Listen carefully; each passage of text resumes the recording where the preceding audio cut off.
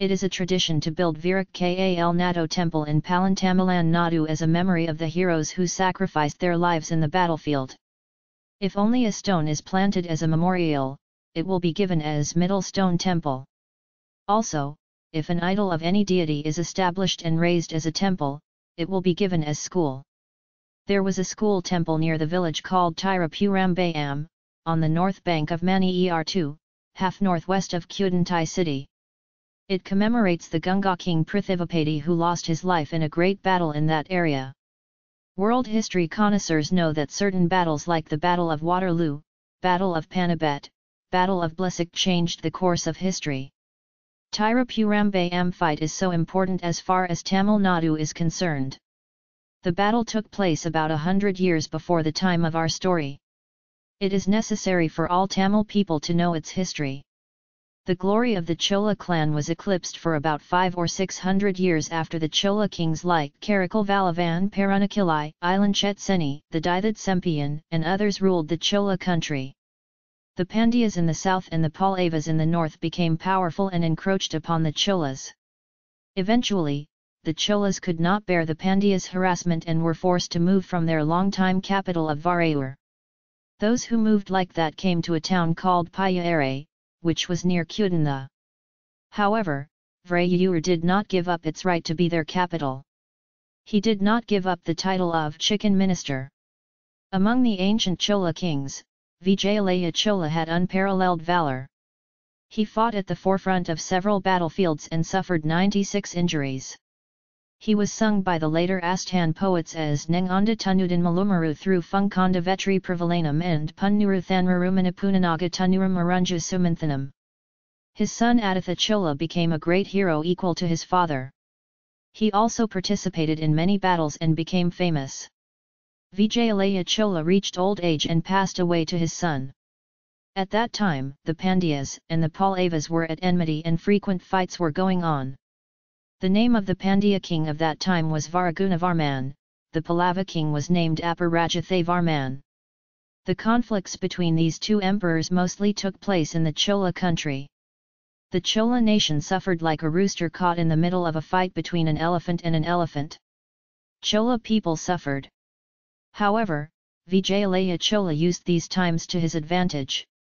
In every battle he attended some party with his small force. Although there were alternate victories and defeats, the Chola country became increasingly bellicose. Everyone knows that many tributaries branch off from the Kaveri and enrich the Chola country. All the Aklai rivers branch south of Kaveri. The river that separates from Kollidam and flows between the Kaveri and Kollidam is one and the same, it is called Maniyar. On the north bank of this river, near Tirupurambayam village, the final battle between Pandyas and Pallavas took place.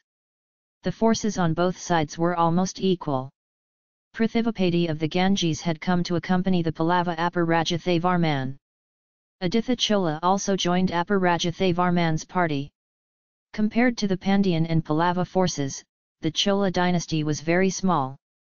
However, Aditha knew that if the Pandyans won this time, the Chola dynasty would be completely destroyed. Therefore, like the river Kaveri mixing with the great ocean, he had added his small army to the great army of Pallavara. The battlefield was spread from ear to ear. 4 types of armies were involved in the war, namely Rata, Gaja, Duraga and Padatis.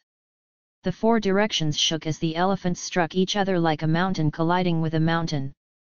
The hilts in the horsemen's hands flashed like lightning bolts as the horses dashed against each other like a storm clashing with a storm.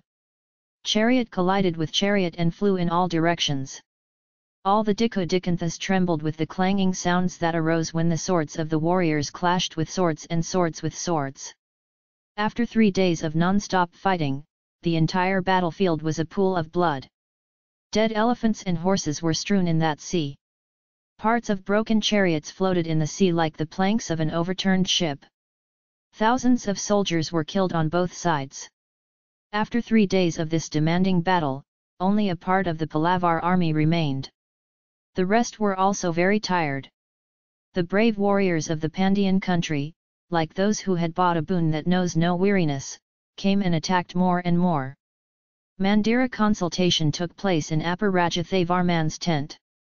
The generals also consulted with the three kings Aparajithan, Prativapati, and Adithan.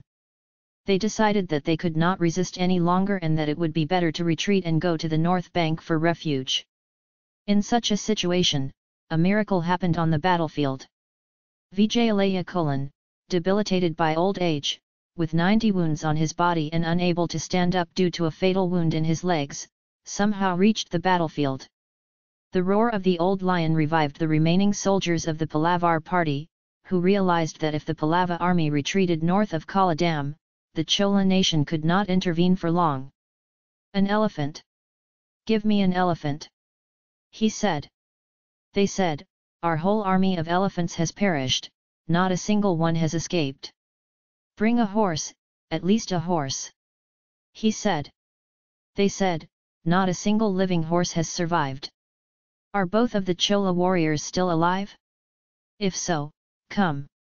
Vijayalayan screamed. Instead of 200 people came forward. "Two men who have pain in their shoulders and manure in their chests, lift me up with your shoulders. The others come 2 by 2 behind.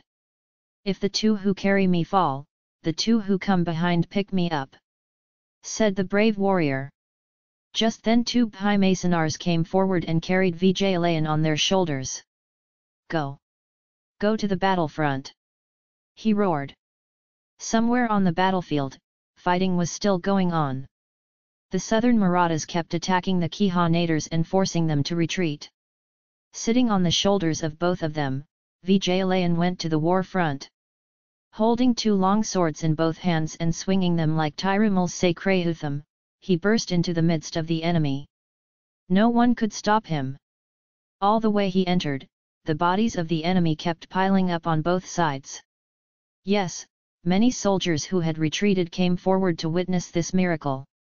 At first they were a little stunned to see Vijayalaya's supernatural prowess.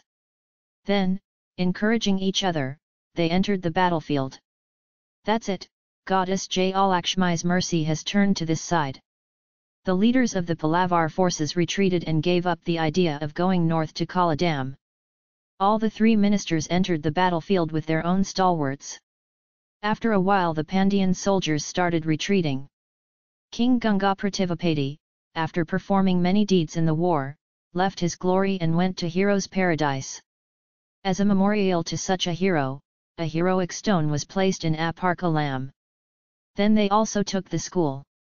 The battlefield of such a terrible battle lay barren of grass for some time. People don't go there.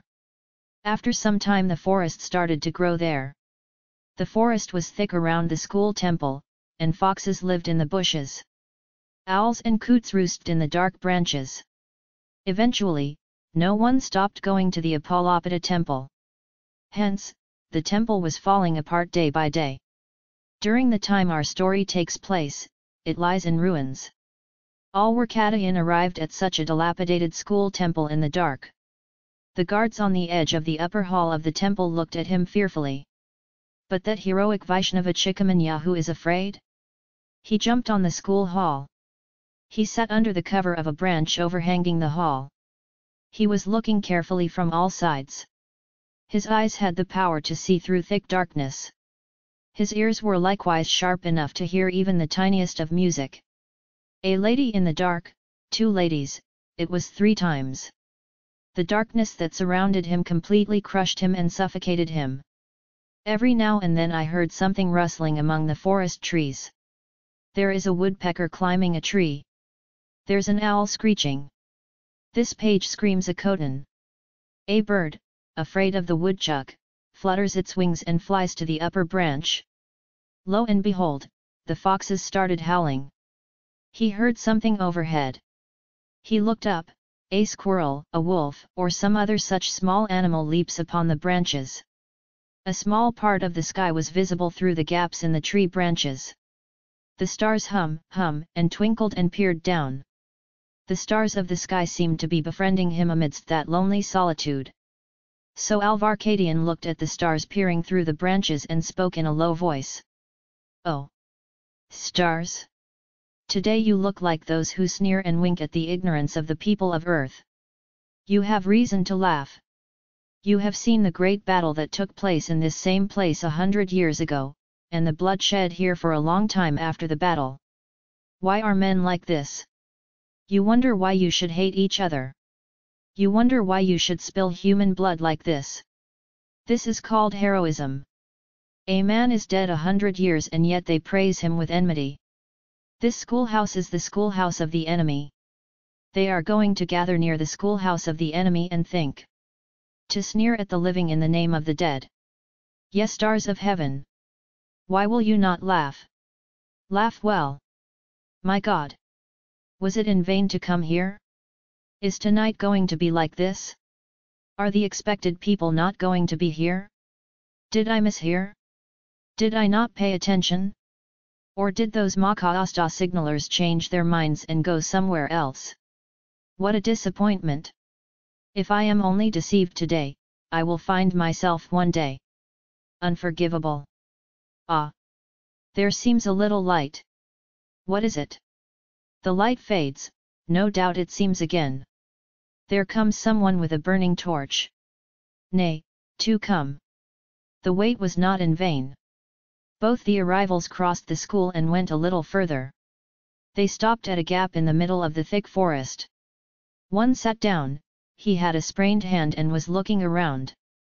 No doubt he was expecting someone's arrival. After a while 2 more people came. They must have been here before, if not, can you find a way in this dark, dense forest? Those who came first and those who came behind talked about something. But none of it fell on the ears of all Warkadian. Ah, it seems that there is no benefit in coming so hard. They don't even know the identity of the people. Then came 2 more, those who came first and those who came last spoke to each other. One of the last arrivals was carrying a bag. He unwrapped it and poured out its contents. The gold coins glistened in the dim light. The Kosha man laughed like a madman and said, "Guys! We are going to take the Chola treasure to the Chola kingdom. Isn't this great fun?" After saying that, he laughed again. "Ravi Dasar! Don't make noise, let's talk a little more slowly," said one. "Aha! What if we talk like this here? Foxes, wild dogs, and cougars will listen to us from the goats. Fortunately, they will not go and tell anyone," said Ravi Dasan. "Wouldn't it be better to speak a little more slowly, though?" Then they started talking softly. It seemed to Alvarkadian that it was futile to sit on the hall and not listen to them. Get down from the hall and stand near the meeting place and listen. The resulting danger must also be dealt with. Thinking in this way, when Alvarkadian tried to get down from the hall, his body rubbed against the branches and there was a rustling sound. 2 of the men who had been talking suddenly jumped up and roared, "Who's there?" Alvarkadian's heartbeat stopped for a while. They have no choice but to flee. Even if you run, you can hear the rustle in the forest. They might come and catch him, wouldn't they? At that moment, one of the Khotans raised his shoe and snarled "Moom."